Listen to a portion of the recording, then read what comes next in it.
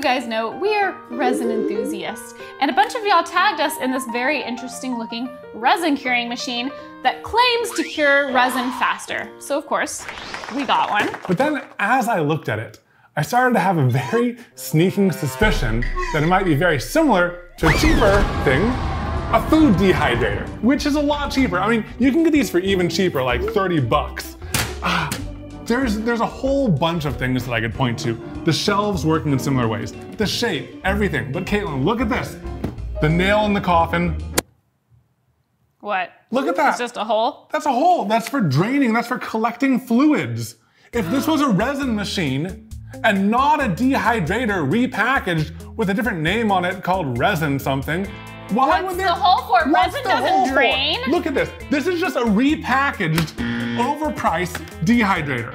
That is my theory. If this was fully made for resin, why do they have these really cheap, flexible trays? You don't want flexible trays because your resin needs to stay level. What if the resin drips down on the fan or the heating element, which it totally can do? Resin often overflows and drips. Why isn't this silicone or some non-stick surface? Why isn't there some protection over this? For $120, it should be designed for resin, not a repackaged dehydrator. I love Ranty Evan. Yeah.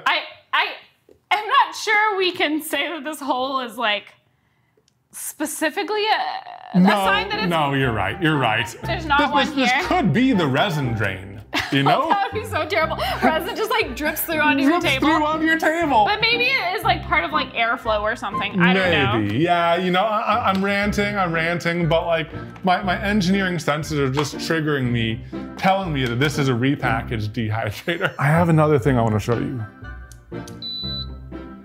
So that's the noise of this turning on. Okay. It's the same noise. I know I'm getting conspiracy theorists, but like, I don't know. It is the same noise. The exact same like tone and length of tone. But you know, one thing that I am concerned about that would apply to both of these is that one issue you have with resin is thermal runaway. Yeah. These are apparently working by heating up the resin to make it cure faster, but like that can be a really bad thing. Yeah, if you heat things up, you might trap bubbles, or you might turn it into runaway reaction, leading to bad fumes, smoke, bubbling, ruined resin, and that's what we're gonna show you right now.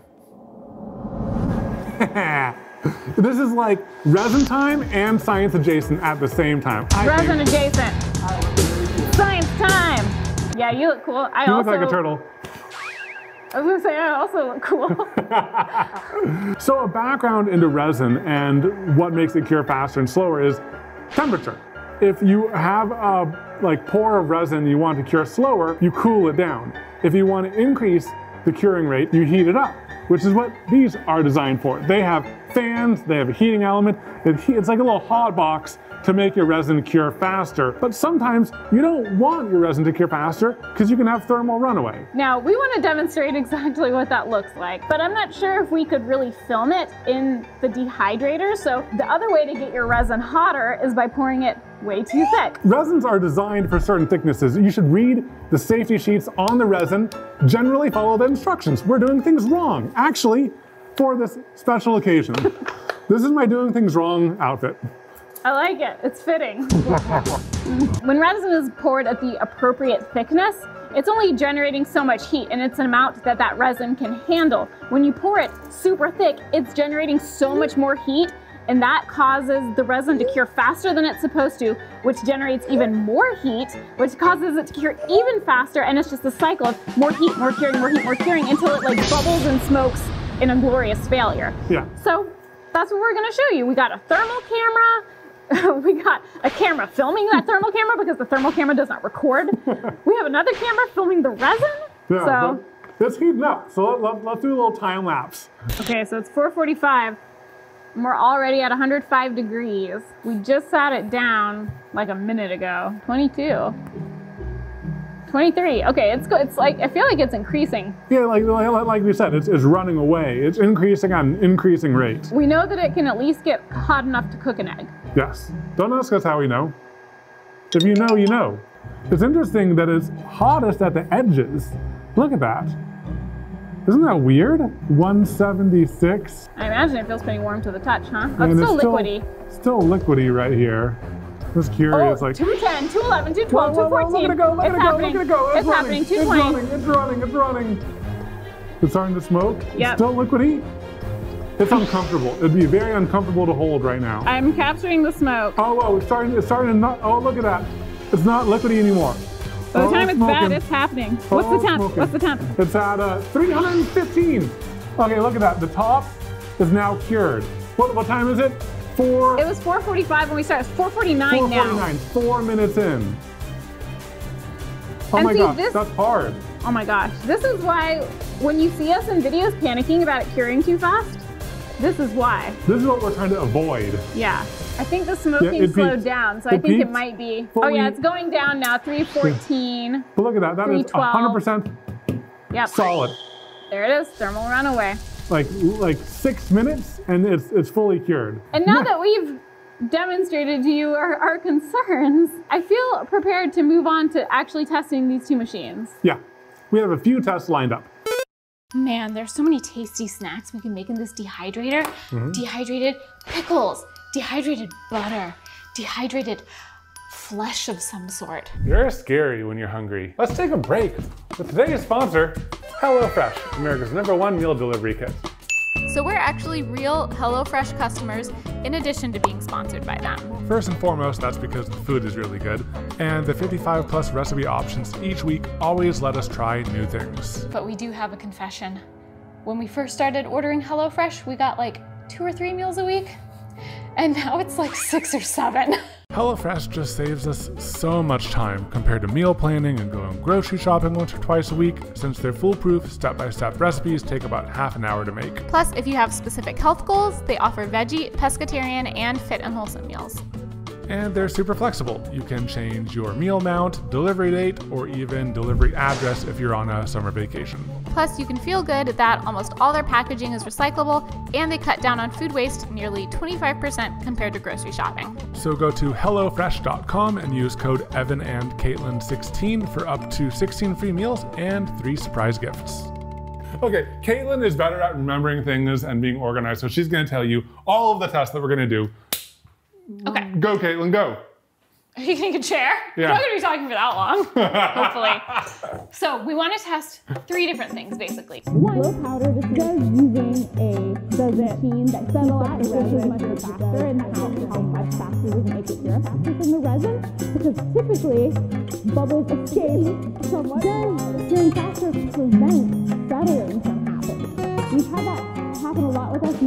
1, how much faster does using one of these machines make the resin cure compared to something curing at room temp? 2, does the faster curing cause bubbles to be trapped within the resin? 3, does curing faster prevent settling from happening?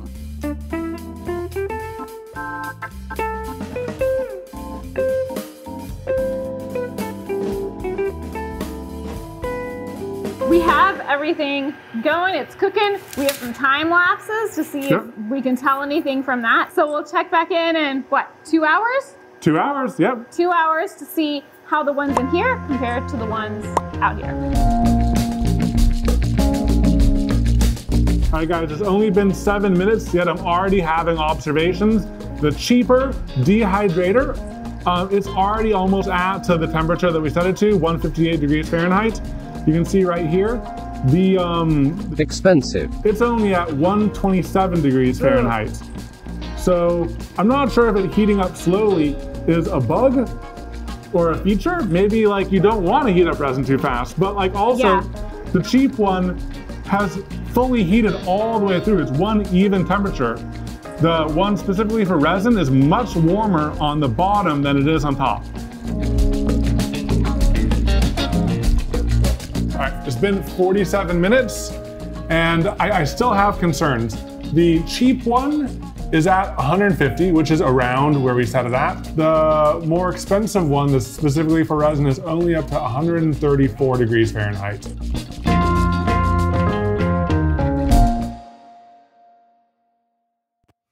So on this channel, we like to fess up when we make mistakes. And we don't enjoy it, but that's just part of what we do. And we made a few. We didn't read the directions. It's a mistake a lot of people make, okay? But in the instructions, it does say to let the resin stand for 15 to 30 minutes until the bubbles disappear before turning this on, which makes sense. Because like logically with our resin brains, we knew that was a possibility. Bubbles will get trapped, yep, exactly. We set our control pieces very close to the resin machines because we wanted them to be in frame for our temperature camera. But these are hot and they radiate a lot of heat, more than we thought. So these resin samples that we thought were going to be the control were instead almost getting blasted by a heat gun for the whole hour they cured. Exactly. Yeah, we realized this halfway through the test. We wanted to see if these would accelerate the cure of the resin so that you could demold them sooner.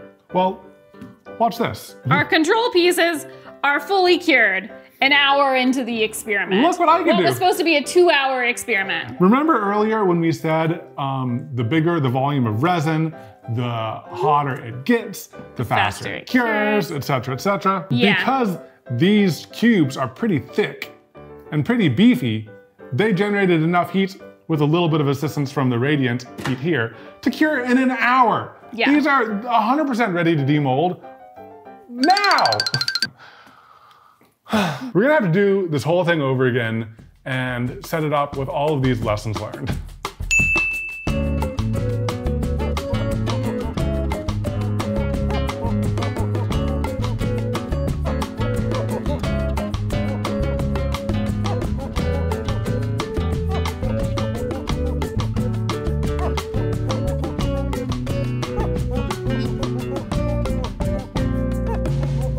So it's been 2 hours, and I think the first thing we should inspect are the pieces that were sitting outside. The controls. It's stretchy, it's goopy, it is not cured. If you try to demold it, you probably can demold it at this point. It's gonna be bendy though.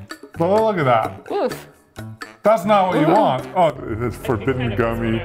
Oh. Look at this. Whoop. Whoop. But look at that, you can like bend it, recombine it. You can make a ring. Can you make me a ring? I just did it. Here you go. Let's let it dry first. The point is it's not cured at all. It's not cured at all. Not even close. We'll leave these overnight to see what they look like when they cure normally. But let's see if these accelerated cure ones are fully cured. The moment of truth. That sounds cured. Sounds cured. Okay. That's cured. This machine, it did do what it said it was gonna do. Yeah. You know, you compare these two.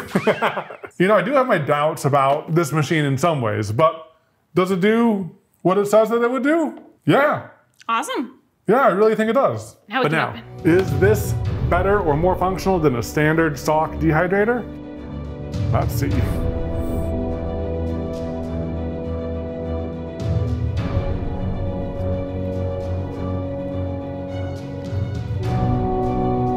Ooh, feel? whoa. Bendy or? No, it's perfectly hard. Yep. Okay, so in terms of doneness, This is it good. seems like the cheap dehydrator that's half the price worked just as well. Yep. And, you know, you can run this for even more hours. This is 2 hours max. You can run this for 72 hours. Why would you need to do that? I don't know. So tomorrow we'll demold our room temperature cured ones and look for bubbles and settling.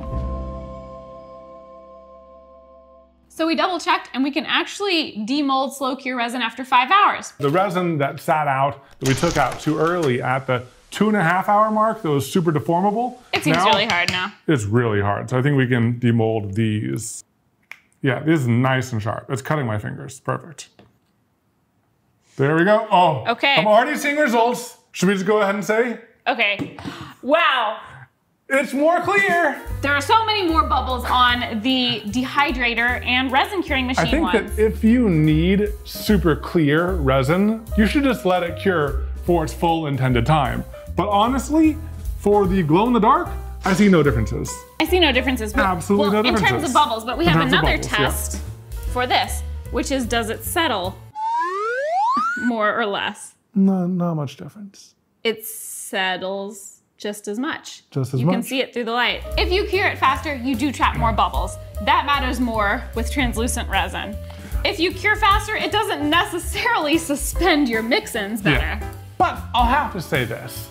If you want to cure resin faster, putting it inside of a hot box works. It totally works. It totally works. You know? And if you want a nice, convenient box, just get a dehydrator. I think just get a dehydrator. The dehydrators, there's all sorts of shapes, sizes, variety. There's a bajillion choices. Many that are even cheaper than the $60 one we got. Yeah, you can get them for 30 bucks. Hope you guys have enjoyed this process. Hope it's been useful and or entertaining. And if it was neither, I refund you nothing. And we'll look forward to seeing you in the next video, hopefully. Bye. Wait. You have to propose to me. Okay. Katelyn, my love. Thank you. You bring light into my life. And I want our love to be forever like this resin is forever. Will you forever wear this resin ring I made? Yes. 1,000 times yes.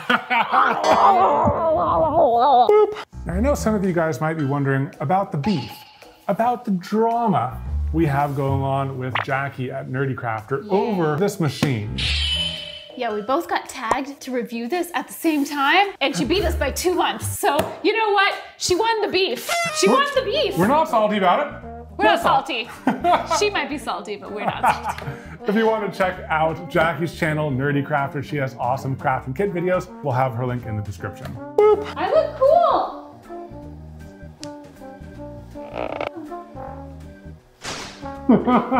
Also, I realized I don't have junk in the trunk. I got junk in the back. So, okay, we'll cut that, sorry. I wanted to say it earlier, but then we stopped recording and I thought it'd be funny, and apparently I'm wrong. I didn't breathe, stop making me laugh.